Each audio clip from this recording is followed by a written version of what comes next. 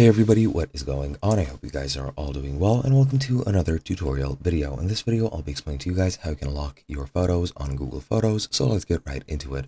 Now, to do this, what you need to do is set up a locked folder, and I'll be explaining how you can do this on mobile devices and on PCs as well. So let's get right into it. Now, the steps for doing this on mobile devices are pretty much the same across all systems, both Android and iOS. So I'll just be covering the Android part of this. There is an important side note is that the locked folder is only accessible on devices with Android 6 and later, and on iOS versions 15 and later.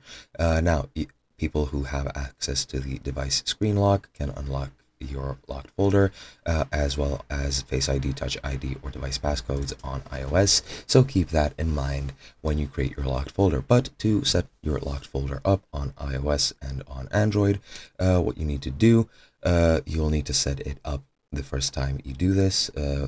You'll be prompted to by the app itself, and you need to open up the app, go into library, go into utilities, and then into locked folder, and then you can tap set up locked folder, and you can also choose to turn on backup from locked folder at this time if you wish. And then you need to follow the on-screen instructions to unlock your device, and if your folder is empty, you'll find nothing here yet. And if you don't have a screen lock set to your device, you'll need to set one up to use the locked folder, since it uses the system itself. Now, your locked folder password is the same as your device screen lock, and you can't use a different password, so keep that in mind. And yeah, that is pretty much it for mobile devices. For the computer, it is a bit different.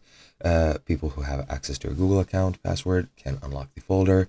If you create a locked folder on your mobile device and don't turn on backup, you won't be able to view the items on the web, and the first time you try to move photos to the locked folder, you'll be prompted to set the folder up. And the way you do this is you just go to photos.google.com, click locked folder, tap set up locked folder, and the password will be the same as your Google account password, and you can't use a different one, the same as on mobile devices. And then you just follow the on-screen instructions, and if your folder is empty, you'll find nothing's here yet, and you can transfer photos into it at that point. And that is pretty much it. Hope you guys enjoyed, and I'll be seeing you guys in another video.